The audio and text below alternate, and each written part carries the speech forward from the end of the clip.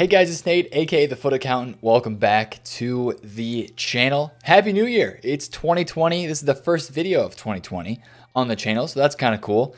And I just want to do a quick shout out and thank you guys for all the support this year on all the videos in 2019.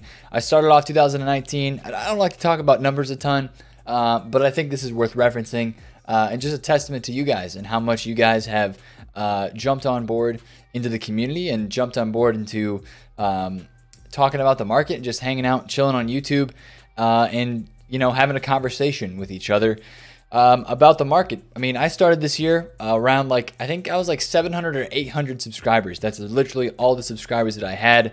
I hit 1,000 in March, and it's just been uphill ever since then. So that's just a testament to you guys, and I am very, very thankful for you guys and how much you support this channel and watching the videos, commenting on the videos, liking the videos, showing your friends the videos, sharing videos and stuff like that. My aim here is to help as many people as I can and to put out quality market content, quality FIFA content to help you guys have a better FIFA Ultimate Team experience. That's what I'm here for. So we're going to do that again today, talking about when to buy some teams for the Team of the Year time period. That's a big question a lot of people have right now because a lot of these cards have dropped a ton on the market, and people have the question, yo, when do I buy this card? I want to get this prime icon. I want to get this nominee. I want to get this inform. I want to get this special card. I want to get this gold card. I want to get this Team of the Year card. What's going to be the buy time for a lot of stuff? I don't want to talk about Team of the Years, I guess, that much just yet. We'll talk about those kind of in a later video, and that also is going to just depend on what happens when they come out. But we're talking stuff that is non-Team of the Year related today, because a lot of people want to build a team, right? Because the market is so low. Maybe you've sold your squad, you have a couple players that you need to buy to finish your squad. This is kind of like a Black Friday type period. I feel like the most centralized time in this game where people build teams is Black Friday and Team of the Year, because they're two massive promotions where there's tons of packs being opened in the store. We've got lightning rounds upon lightning rounds upon lightning rounds, and there's incredible cards and packs. They do that now with Black Friday, but especially with Team of the Year, we have insane cards and packs, and everybody's trying to get a Team of the Year, and people save packs for this promo and stuff like that. So the market's already low now heading into this time period. So it's making it really interesting this year. And we're going to look at some stuff from last year. But I don't know if last year really applies exactly like it's going to happen this year. I'm not sure if this market is going to mimic the market that we saw last year. You're going to hear me refer to Black Friday of this year a lot, because I think the market this year is going to be very similar to how the market was Black Friday this year, because this is a huge promo where it's largely pack based. We do have some SBCs that come out more than Black Friday, but Black Friday this year was just a total pack promo. There was not a lot of other content besides the just packs on packs on packs and FIFA points and stuff like that. And EA succeeded because they sold out their lightning rounds on the big days, and they had like 250,000 125k packs. So I think they're going to do that again for Team of the Year. There'll be more SBCs and stuff, and we'll talk about SBC fodder, buying some of the cheapest 86s, 87s, and stuff like that a little bit later. But this, again, we're going to start talking specifically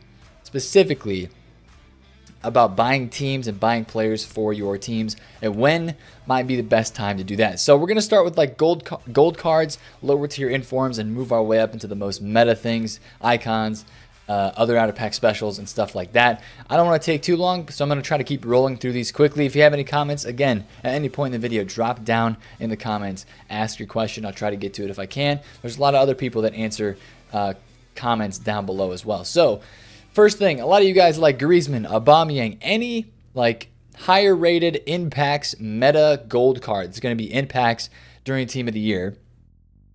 Barring some crazy thing where they put a lot of cards in packs again, like Team of the Year nominees, if they put all those in packs again during Team of the Year, then you might see something a little different. But if it's a gold card that is in packs during Team of the Year, look what happened to this Griezmann last year. Right before Team of the Year starts, literally the day before Team of the Year, he's like 200,000 coins. Team of the Year hits, he's 180.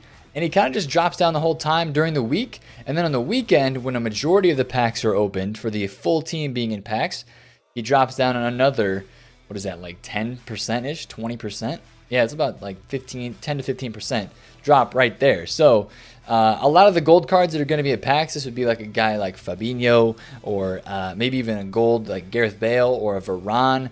Like a Varane is a very popular card this year. What happened to him during Black Friday? Well, he shot up like crazy on the market after Black Friday. He went down a bunch before Black Friday.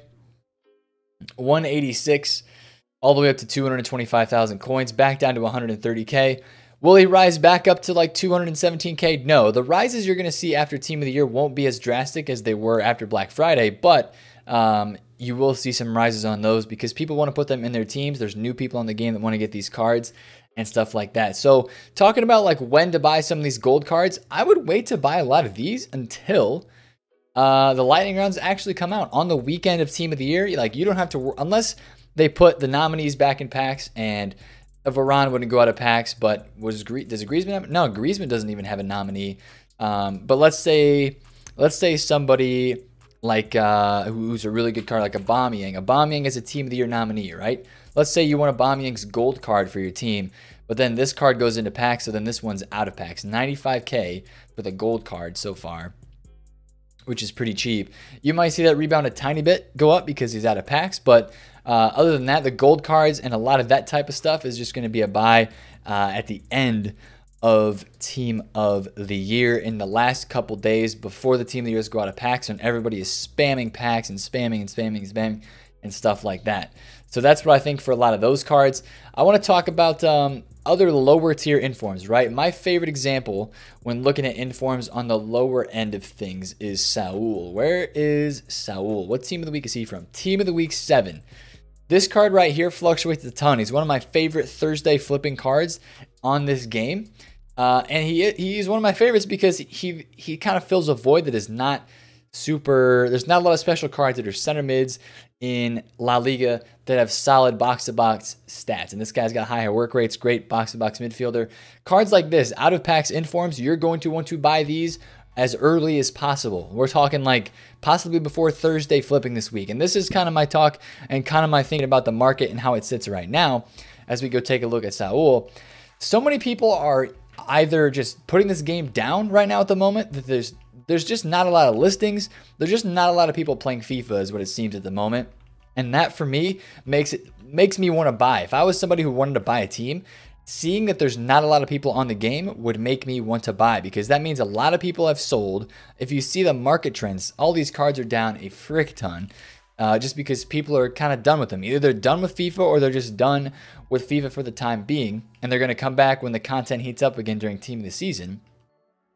But a lot of those people have sold, right? And you see, we'll take that right there. Chesney for 37K. He was 45K earlier today. Stuff like that just sits on the market because there's nobody that's on this game right now. Like I can make like 5K on that transaction right there. There's just nobody on this game right now to buy cards. And that's part of me saying, that's why part of me is thinking, yo, this might be one of the times to buy a team on some areas of the market. So again, the low meta informs and stuff, I think you might want to buy those before this weekend, right? Or maybe if you want to chance it, you wait a little bit later until Weekend League sell-off. So those are kind of my two options. Either you buy before Weekend League this weekend, you buy on a Wednesday or today, or you wait until Weekend League sell-off if you think there's going to be more info on Team of the Year, you think there's going to be more info on some of that stuff. Those are like the two main options, I guess, because I think you want to buy before. Again, we looked at some of the prices and how they reacted after Black Friday. Now, obviously, we can use Saul as an example, but I mean, he had the PK SBC helped him out around the Black Friday time period. But this guy went from 40K all the way up to Black Friday. It was up at 50, 60,000 coins, and it kind of held that price, right? The PK SBC helped again with the links to PK.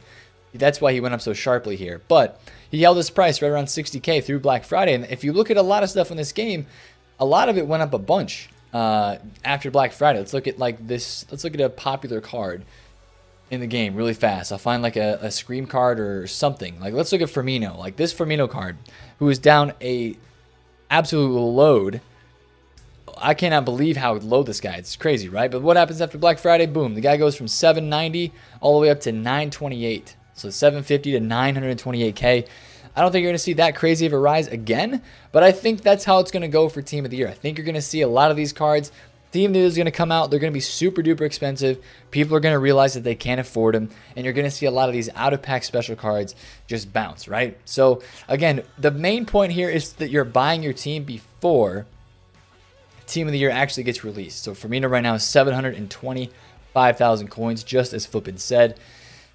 But yeah, that's the thing for me. If you guys are buying any inform, any out of pack special card, even Road to the Finals, we looked in this in the video yesterday. The Road to the Finals last year didn't really move. They didn't really move. And I think that was just because they were supplied on the market a lot more last year than they are this year. This year, these cards are super rare. Road to the Final cards, do I have a Depay on the market here under 200? I don't. These cards are so freaking rare, but a lot of them make it into popular foot squads, right? If you look at some of these Road to the Finals, people know they're getting upgraded, but they're just popular cards. Allen, Militao, Bale, Marquinhos, Torreira, Martial. A lot of guys get into the main. They fit that OP meta, and these cards are just so rare this year that I think they're going to rise during Team of the Year as people build teams with them, even though they don't get upgraded until February. I do think you're going to see some of these cards rise in price over that time period. And again, Scream cards are really rare as well. We just looked at Firmino. All of those Scream cards, I mean, I would expect almost every single one of them to rise, especially if it's a really OP usable card. I mean, I still look at Otamendi as in a very high commodity position. Again, there's not a lot of special center backs in the Prem. And this is a pretty stinking good card. You know, at a face value card, 200K for this. He was like 280 at one point. After Black Friday, I think. So 210,000 coins for this is pretty crazy. He still hasn't really recovered since the Sanchez Footmas SBC. That's something to think about. But I think that card could do well after Black Friday. Again, out of pack specials. Again, you're kind of really looking at two buy times for that. If you think it's up to personal preference too. But the main thing is you're buying before the Team of the Year actually comes out, because after that, you're probably just going to see the market continue to rise and things to go up after you see people starting to build teams, right? They open up all their save packs on that first day, or even if they save until Friday, some people are done opening their packs then, or spending their FIFA points or whatever, and you start to see the market trickle up as people get more coins. There'll be daily challenges, Team of the Year challenge SBCs, if they do that according to last year as well, putting coins on the market. And that'll cause things to rise as people get coins back, because a lot of people lost coins in the last month or so with Footmas SBCs and with the market dropping. Then I think all those SBCs, packs being open, will inflate the market with coins, and you will see stuff go up. Now, let's talk about some meta cards, right? Like, a lot of you guys want this Mbappe version, or you want this Mbappe, or you want the left mid Mbappe, or even just gold Mbappe, right? If Mbappe gets a Team of the Year, that's all the cards that get Team of the Years. It's something that you have to kind of consider. Even Messi has an SBC that is about to expire, and I think that might increase the value of this card, and honestly, of all of his special cards. To be honest, I think Messi's special cards could take a bump up in value just because of the fact that he no longer has that SBC there to kind of hold his cards in check. If the Team of the Year comes out and the pack weight is like ridiculously low on those cards and nobody's packing them, and Messi's Team of the Year card is like 7 or 8 like 8 or 9 million first day maybe, and even heading into the weekend it's still like 7, 8, 9 million coins, and it only drops down to 5 after the weekend when it's in packs, then I would think that you would see that Team of the Group stage, and honestly even this Team of the Year nominee card, I do think you would see a rebound, and on the gold Messi as well, as it's out of packs, because there's just becomes a point where you have to realize that people can't afford that card. So depending on the price of the Team of the Year card, you know, you guys like Messi, if Ronaldo gets a Team of the Year card, if Mane gets one, if Conte, we looked at Conte's inform last year on that video from last week. Conte's gold card last year, since it's such a meta and such a used card in FIFA, it rose, right? An out of packs gold card rose a little bit. But the tricky situation is with those Mbappes. Maybe if Neymar gets in Team of the Year, that would be something. I know a lot of you guys want to buy this card. He's out of packs right now, so I would still say maybe hold off a little bit. Like right now, he was 670K on Saturday night in the Weekend League sell-off. His card's out of packs right now because he has a Team of the Week item that's going to be, well, this card will go back into packs, but 670 for this card I think is a great price. Anything under 700K for this I think is pretty solid, because this is going to be one of the most sought after cards again after Black Friday. The last thing that I want to talk about before we kind of wrap this up and talk again overarching themes is prime icons. Prime icons are very, very rare in this market. Their prices have trickled off to a lot more reasonable range. But right now on the market, there's only 4 Desai's. Are you kidding me, dude? 4 Desai prime cards. These cards are so stinking rare in the game that, in my opinion, they have to drop. Some of the guys have reached a price which seems reasonable. Some of these icons are kind of at a reasonable price for what I would say for those cards is reasonable, but especially for some of the top tier guys. Wow, 7-7. Jeeks. So some of these guys have dropped a lot, but I still think there's room to drop because they're going to get packed a lot. This goes for the middle cards as well. You're going to see a lot of these cards just get packed because it's going to be so many lightning rounds, so many cards entering the market. How much is 94 R9? He is 6, still 6'3", 6'2". So yeah, I think a lot of these cards are going to get packed and they're going to go down in price, but they're going to rise up shortly as we end up through Team of the Year because people are going to be buying these cards for their teams, right? So the best time to buy some of these super duper meta icons, if it's something that's like a Eusebio or a Cruyff, even if it's like a middle Cruyff, if you haven't bought this card yet, he was like 2.6 earlier today. He was at 2.5 at one point, and it looks like right now he is 2.7. Wow, 2.7, crazy. All right, so he's a little bit rare at the moment, unless I missed one, which I don't think I did. 2.735. So he's actually kind of up at the moment, but stuff like that you're going to want to try to catch during lightning rounds using a basic chem style filter on whatever icon you're trying to look for, or even just doing icon 59th minute sniping with a basic chem style filter.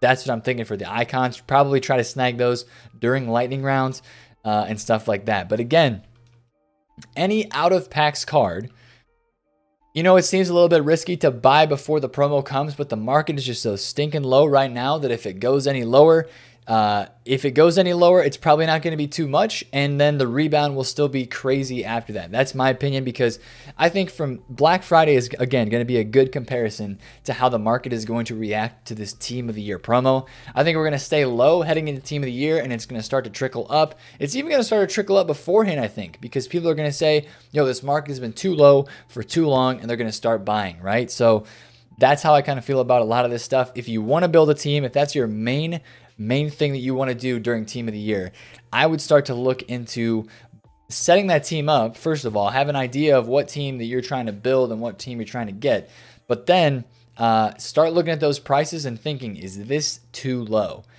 Is this too low? And that's something that I would consider. Look at the graphs, and if it's, I mean, some of the stuff is just getting like tasty, man. Like this Mbappe 1.8 mil is crazy. This card was 3.1 million coins first couple days, absolutely selling its boots off right away off the game. Like one of the coolest dynamic images. Obviously, if he gets a Team of the Year, it's going to be nuts. Stuff like that. So it's kind of a little bit of a guessing game, but especially on the lower tier market. Again, like this Sterling card, he's not getting a Team of the Year. Like 99% sure he's not getting a Team of the Year, right? So this might be a card that a lower level budget player might be wanting to buy. A right wing in the Prem, pacey. It's Raheem Sterling. He's English. You know, come on. Usable guy in the game. Even this Firmino card, probably not getting a Team of the Year. De Bruyne could get a Team of the Year. But especially the low budget stuff. If you're buying a team that's anywhere under 1 million coins, even like 1.5 mil, I would say that kind of stuff is definitely a buy before Team of the Year. If any of those players are icons, if any of those players are getting a Team of the Year card themselves, like an Mbappe, De Bruyne, or maybe even Van Dijk, then I would maybe hold on to that. But again, I think the safe route is to just get that team. If you're buying when nobody else is buying, I have not heard anybody say buy your teams yet. If you're buying before everybody else is buying, it is risky. Because you don't have that luxury to sit there and wait and see, was that a good deal? Did the market go any lower? But when nobody else is buying, I mean, this is the case for a lot of stuff, right? When we know something is coming, like 83s, right? We know that 83s usually go up during Black Friday. If you're one of the first people to buy on something like that, you make the most return on your investment. You get the better price because nobody else is thinking about buying, right? Now, of course, sometimes the markets can still go lower than them. That's the only issue with buying before Team of the Year right now. And what we've talked about today is you run the risk of losing a little bit of coins on just something crazy coming out during Team of the Year. But I'm just not entirely sure that's going to happen based on what Team of the Year has been and based on what Team of the Year is. So I wouldn't be too afraid of buying, especially on a lower tier budget, a lot of those cards. One last thing I want to point out, this has been changed. They originally in here it said January 6th, and now it just says will be announced in early January. I don't know what the change for that is. I wonder if it's because it says the final Team of the Year will be announced. The final Team of the Year. I don't know last year if we get the whole starting 11 of Team of the Year. I don't know if we got that on day one. And maybe that's why they had to change up their wording, because the final Team of the Year might not be actually shown to everybody on day one. They might release it in stages. You know, the first day they might do the defenders and goalkeeper. Then the next day they'll do midfielders. Then the next day they'll do attackers. And then after that, you'll have the full Team of the Year. But I wonder if that's why they changed the wording, or if they're actually going to change the date, but I don't think the date's going to change. So if you're worried about that as well, I guess you could wait. So again, I see two possible buy times for this market, especially if you're in a lower tier area. Cards that are under like 500K, to be honest with you, that are out of pack specials. If it's a gold card, you can wait on it. If it's like a gold Griezmann who should be in packs, if it's a gold Aubameyang, if it's a gold, even a gold Ter Stegen. I don't know if Ter Stegen's going to win Team of the Year. It might be Allison. It could be Ter Stegen. So there's always a lot of like special circumstances with some of these cards in this game because of, do they get a Team of the Year? Do they not get a Team of the Year and stuff like that? But if you're looking to buy a team, if you're going to start to piece together a team, all those out of packs, informs, road to the final cards, ultimate scream items, even Team of the Group Stage cards, I would say really start to look at those before the actual promo starts, so that you can get ahead of the game, get those cards in your club, because the market is so stinking low already. I think people have started to quit this game, and Team of the Year is going to bring them back, and they're going to want to build teams and play the game and have fun with it, and they're going to open packs as well. And especially all the new people that are on the game after getting the game for Christmas and stuff like that, they're going to want to open packs and all that. So again, compare this market and how I think Team of the Year is going to work. Look back at Black Friday trends if you want some examples for some of the cards that you're looking to buy and stuff like that. So we're going to do a couple more videos on this and monitor the market and monitor prices and stuff like that. But this is kind of the first preliminary one that I wanted to talk with you guys about today, because I know the biggest question right now is, or one of the biggest questions is, when do I buy my team? So hopefully that clears up some items for you guys. It's a long one, but I wanted to just continue to kind of tell you and sort things out and kind of lay it out in front of you, so that can help make you make a better decision, make you a more informed person, so that you can make a better decision about your FIFA Ultimate Team and what moves that you need to make. If you enjoyed this video, please smash a thumbs up on it, comment down below if you have any questions, and of course subscribe to the channel if you are new. It's been Nate, the Foot Accountant. Catch you guys later. Peace out.